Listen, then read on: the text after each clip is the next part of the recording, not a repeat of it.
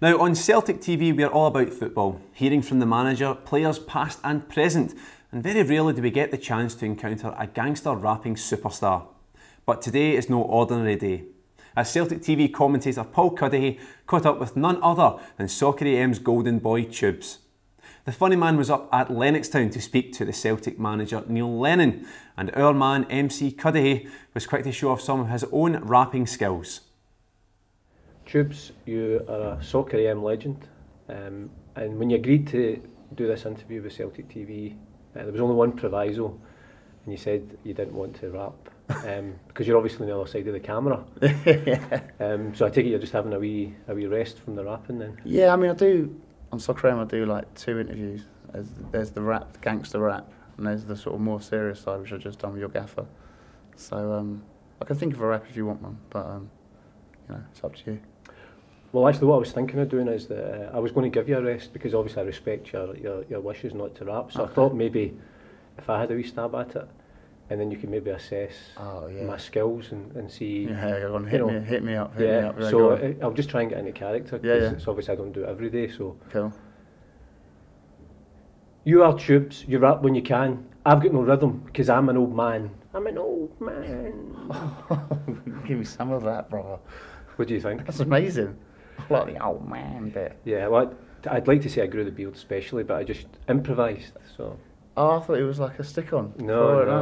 Oh, right, it's real. Yeah. Decent. It's a nice one as well. To be fair, it's not my genre of music. I mean, if I knew you were coming up... You fooled me, because you delivered that nicely. Thanks. No problem. If I knew you were coming up, I'd have brought the guitar up and maybe given you a wee bit of country and western music. But yeah.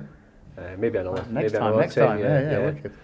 No, you're up here, obviously, to have interviewed Neil Lennon. How did you find that, speaking to the manager? I met Neil when he was a player for you guys years ago. He came on the show, and I was like, what a top guy, and he still is.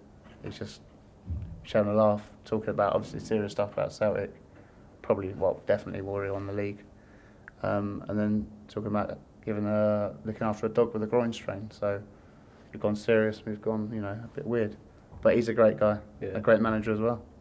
I mean, you probably couldn't get much weirder than discussing treating a dog with a groin strain. I can't even begin to think how that subject came up in conversation. Trust me, I've gone a lot weirder before. But yeah, it's pretty weird. But he wanted to be a vet when he was younger, before he wanted to be a footballer. So that's why we were talking about sorting out a dog with a groin strain. Yeah, I'm just trying to throw him a few veterinary problems to see how he coped. Well, if any Celtic fans have got a dog that's ill, or a cat, bring him in. Neil will sort it out. Right. You do realise there'll be a queue of people outside Celtic Park loads of dogs outside the training ground.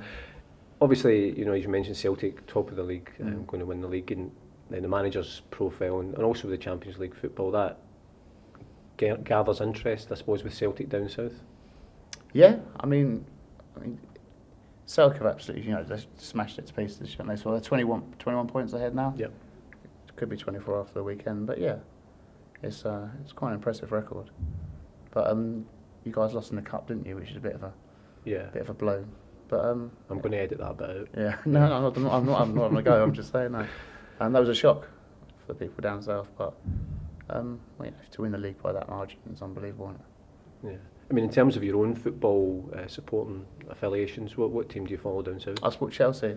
Yeah. I didn't really have a choice, to be fair. As soon as I popped out my mum, I had Stamford the Lion next to me. That was my first ever photo. The Chelsea mascot. Because my dad was a massive Chelsea fan. He was actually the first person in the world, it was in the paper, to have his wedding reception on Stamford Bridge. Right. So I had no choice.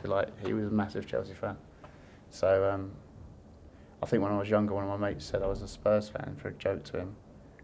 Yeah, the guy was in trouble. Yeah. Yeah, he was seriously injured. So yeah, I had no choice. Chelsea, I had a season ticket since I was 5 years old. So yeah.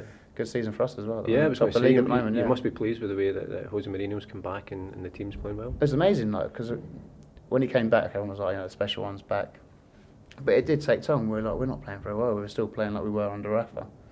But last 2 or 3 months, he's just got everyone working. He's got Eden Hazard turning into one of the best players in the world, working up and down the line. William just doesn't stop. He's like the Duracell bunny. And we're scoring goals as well. Everyone's saying boring Chelsea, but if you look at the record, it ain't. In terms of your own job, people must look at you, every Saturday and be envious, because you look as if, obviously all the guys seem to be enjoying themselves on the show, and you get to go all over the country meeting some, big football names, big stars of film and television, and there must be times when you must pinch yourself and think, I can't believe this is happening. Do you know what? To be fair, I'm the luckiest man in the world with my job, because it is brilliant. To be fair, I worked for free for 4 years. I reckon I made about 2,500 cups of tea, but it's got me to sitting here with you, so it's well worth it.